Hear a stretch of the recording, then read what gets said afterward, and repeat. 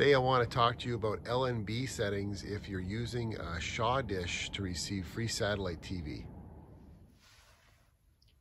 Here we are at the installation menu, and for this quick demonstration I'm using a GT media receiver, but these settings are the same for any other type of receiver you're using with a Shaw dish.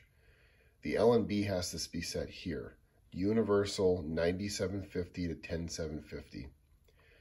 That's the correct setting for this dish. And when you set it here, the 22K switch should say auto, and it's grayed out in this case because that type of dish has a 22K switch built in, because there's two LNBs in that dish, and that way you can switch back and forth between them if you're picking up two satellites. And I'll cover that in another video.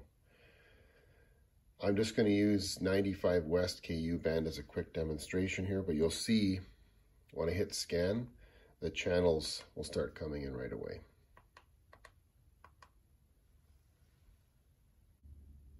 And there they come. So 9750 to 10750 universal LNB setting for a Shaw dish.